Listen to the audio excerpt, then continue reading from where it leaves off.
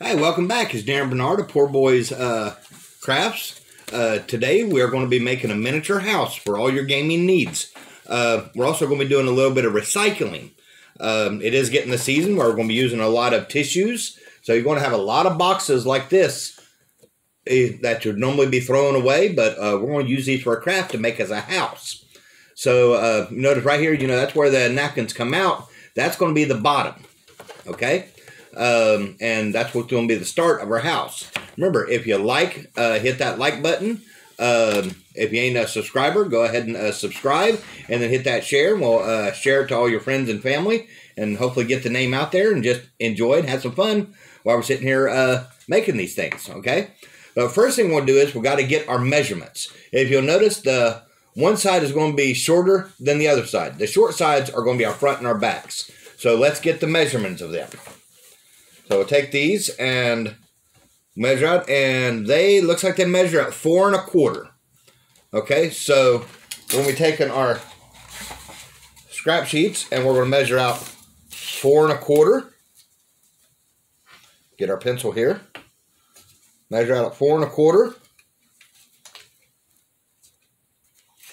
And that's going to be our short side. We'll go ahead and measure out there. Then we'll measure out the length of it, and it looks like it comes up to 5 inches. Now, most houses have a peak, so we'll want to come up a little higher. So let's go about 2 inches taller than that. So we'll want to go up 7 inches. So 7 inches.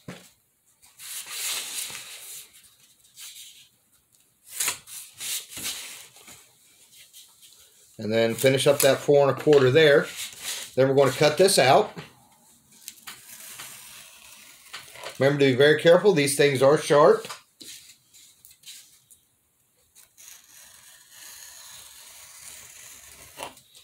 There we go. Now we have our block, rectangle block.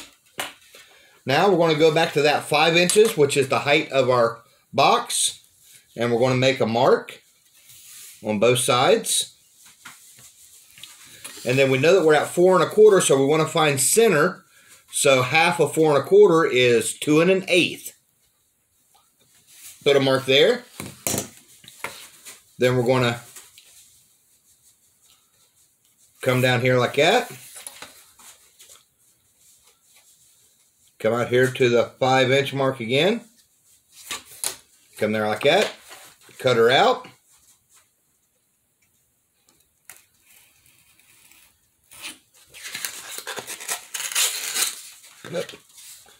Don't matter taking some of it off the back, because we're going to be doing that to the whole thing. Take the back off of it.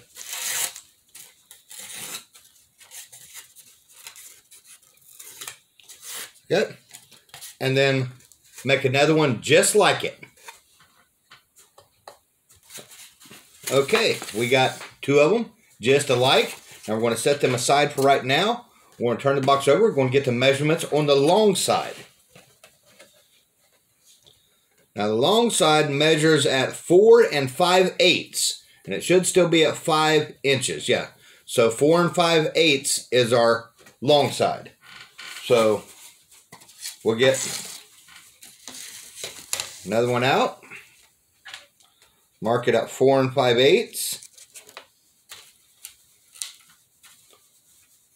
4 5/8. Mark them out.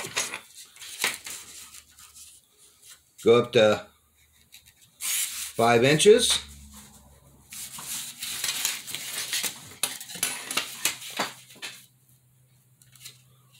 Mark that. And we'll go ahead and cut that out. Go. Put that aside. We'll need the rest of that for the roof.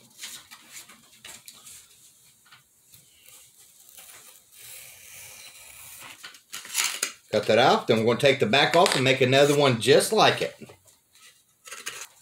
All right, we got 2 of them just like it. Now we'll clear our path here a bit. Now we're going to go ahead and take our trusty little roll of aluminum foil, and we're going to brick them down. We're going to make them look rough. So just roll that around on there. Make it look sort of like stone, or in this case, stucco, which is a kind of a concrete type wall mixture. Kind of make it look like that. I don't know if you can see that really good, but when the paint gets on it, you can really see it.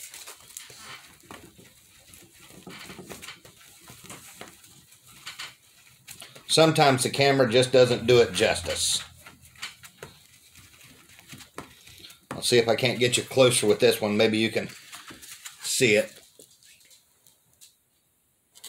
Oh.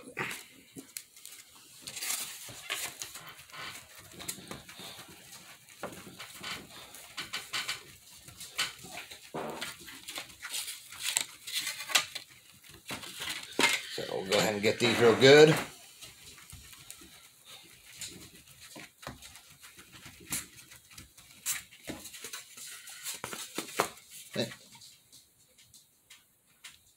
There we go. Try to get a good picture of them. Maybe you can see the texture that we're putting on it. Now, if you don't get all the black off there, don't worry about it. It will blend in once we get the paint on there.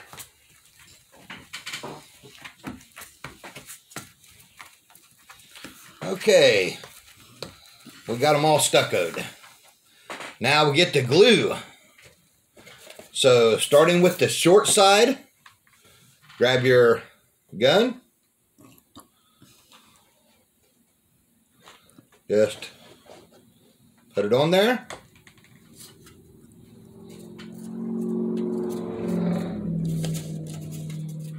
Hold it tight, hold it firm.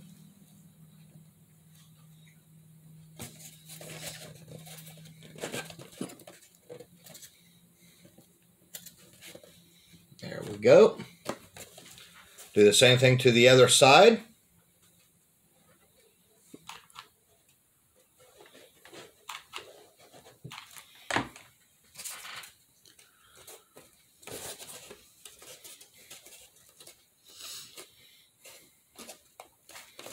Hold it tight and firm. Make sure that you're inside your square.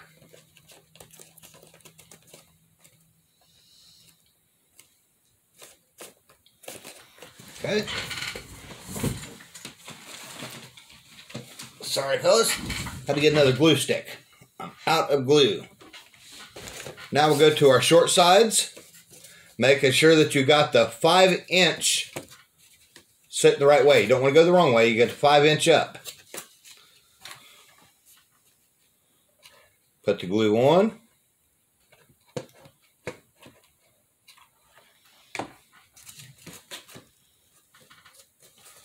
Batten down the hatches real good.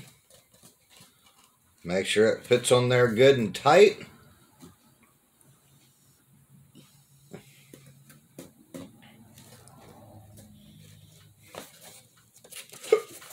Turn around to the other side. Same thing.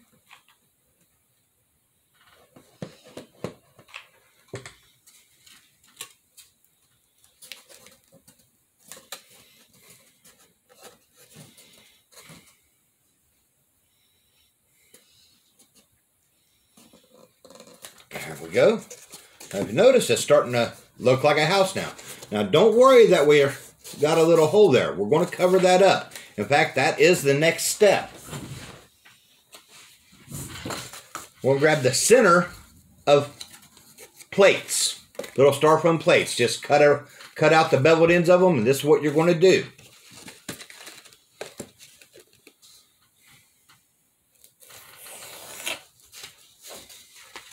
Cut a straight line down one of them. Kind of square it up. We're going to measure out 1 inch.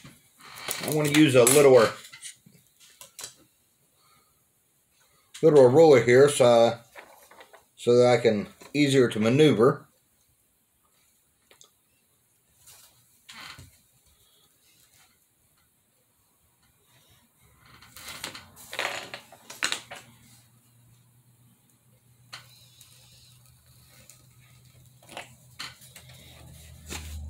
Gonna look just like that. See, just about the right size there. I'm gonna square off the top here. And it's just about the right size. Now I'm gonna grab my brush and I'm gonna make it look like wood. That's what your brushing is. Just make it look like wood. Then I'm going to fold it in half very gently. Get it as close to half as possible. Just like that, till it bends. Then on the hot setting, and the reason why it's wanted hot is so that it'll actually make this crinkle, make it look like wood. I'm going to put a bead down both sides of the folds, and then one right down the middle. Then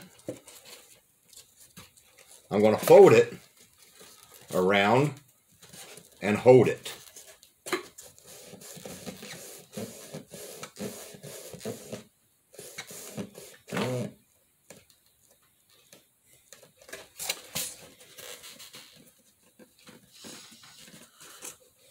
See how that looks? Using my scissors,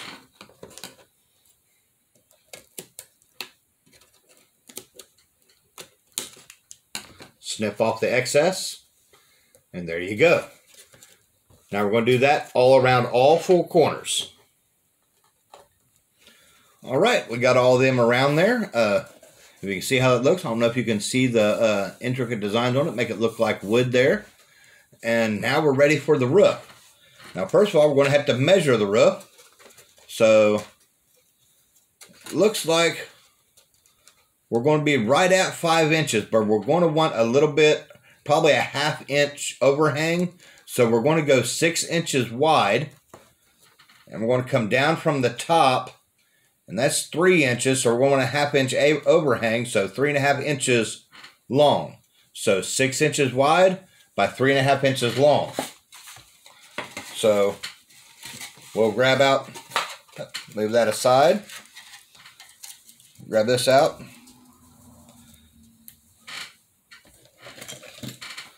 three and a half inches wide. We're going to go ahead and go up here a long ways here. 3.5 inches wide.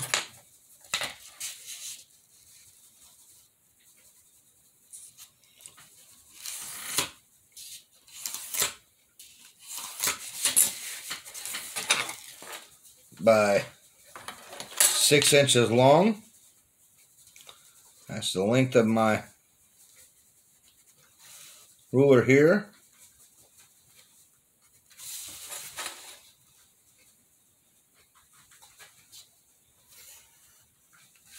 So that'll go there. Looks like we've got room, just room for another one.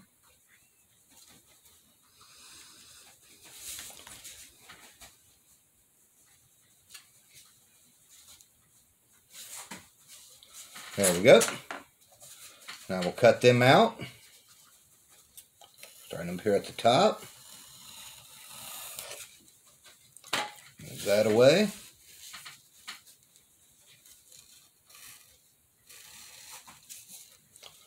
Oh, lighting ain't too good there. Let's try that again. There we go. Found my line. Sometimes the lines are hard to see. There we go.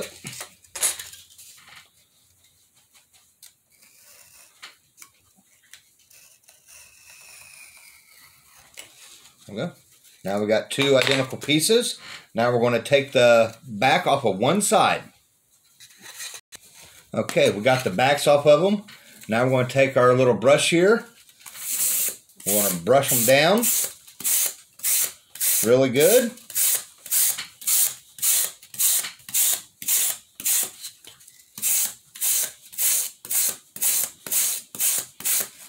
And then we're going to kind of make a few twists and turns in them. Because this we want to make it look like a thatched roof. So we're going to give it kind of some edgy turns in it. And we'll do the same for the other one.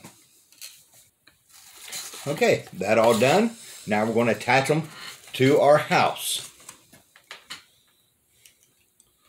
Put a little bit of glue there on both sides. Grab it. Kind of try to gauge it about your 1/2 inch marks on both sides. Kind of press it. Now, again, it doesn't have to be perfect. Remember, this is your craft.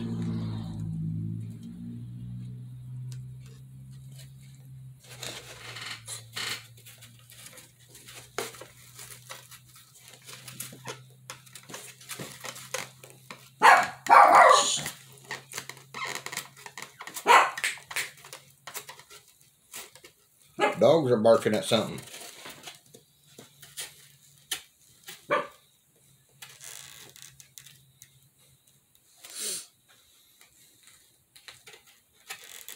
There we go. This one, I had to bend it a bit to get it to go down on there.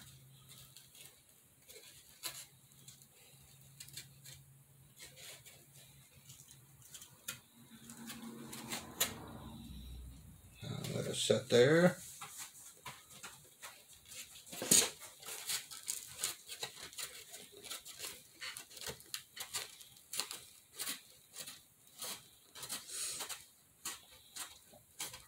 So I'm going to kind of bend it up some.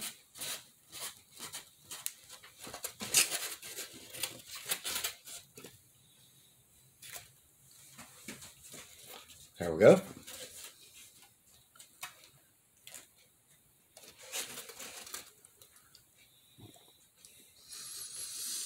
Hold the glue down again. Then we'll do the same thing to the other side. Okay, we got that roof on there, nice and tight, sealed up, looking really good. Okay, now how we got your bevels and everything. Now we're going to put a cap end on that. Basically, get yourself some cardstock, real cheap. You can get it at Dollar Tree for about 100 pages for $1.25. No problem. I've cut off about 3/4 of an inch and then folded it in half. And that's pretty much all you need. We know that it is 6 inches long. So basically, just take it to the end there and just snip it off. Match up really good just like that. A little bit of glue right in the middle. Put it on top of it. There's the cap end. Hold her down there real good till she holds. And you got yourself a cap on there. And then now we can beautify the rest of the little house here. Again, going back to our plates.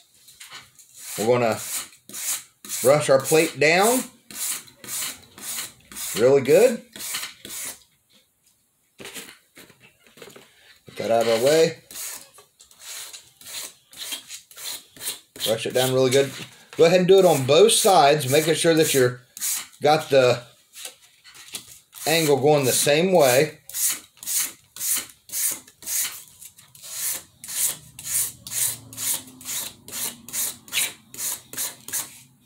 And then we're going to take our blade and just cut off approximately about 1/4 inch, a little bit more, a little bit less.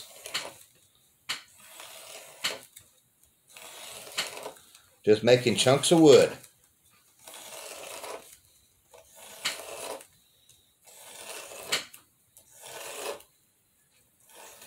That's what we're making there.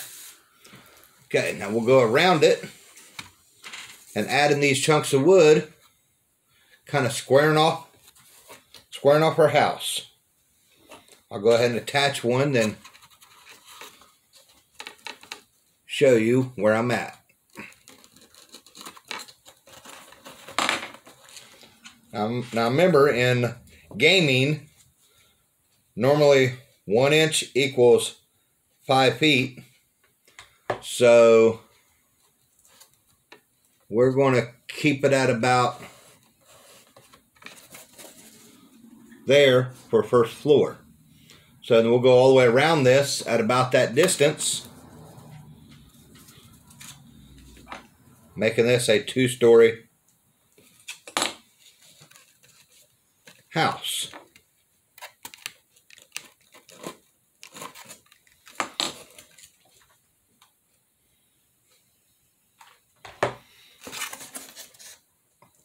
Just like that.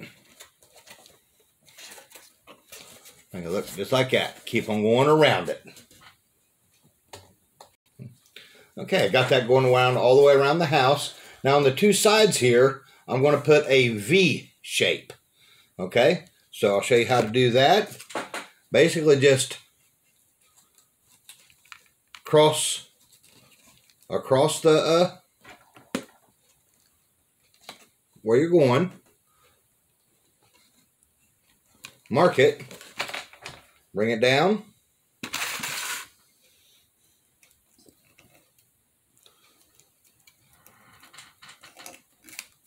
cut it out,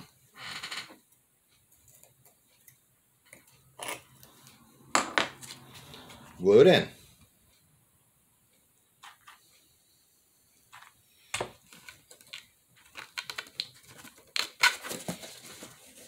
Just like that, and then we'll bring another one up this way on that side. Okay, got that side done and that side done. Last things we're going to glue on: front and back doors and 2 windows. So go ahead and just put a little bit of glue on our doors. If you want to know how to make these doors, I made a video back in a couple of days ago. It's on my YouTube page, so you can just go back there and check on how I made them, and it'll show exactly how to make them. So, I mean, they're real easy to make. Good to go. We put these on the front side and back side of your house. Pretty much just like that. Making it look all pretty. Do the same thing on the back side of your house.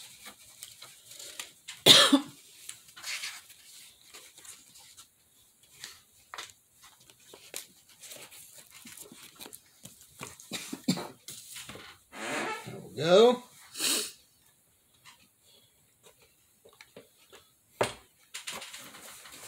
There you go, just like that. And now we're ready for painting. So we'll grab this out. First thing we're going to paint is the roof. Like I said, since it is a thatched roof, we're going to use a yellow paint. And I am going to mix a little bit of brown with it. So I got my nutmeg brown out because I want it a little bit. So I put about 3 or 4 drops in there. Give me a little stir stick. And I'll make it like a beige color. And that'll be a pretty good color for my roof.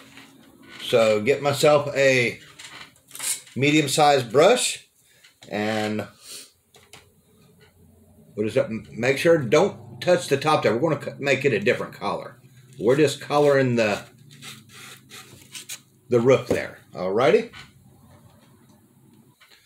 Okay, I got the whole roof painted. As you can tell there, you can really see the designs coming out in that.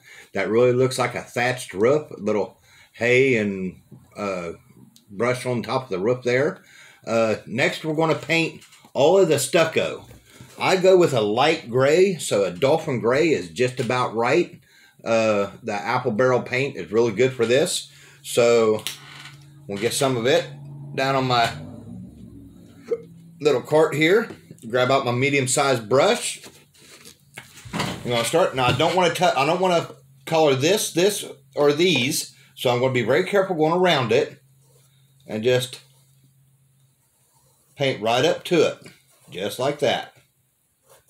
Alrighty, just like that, all the way around around it.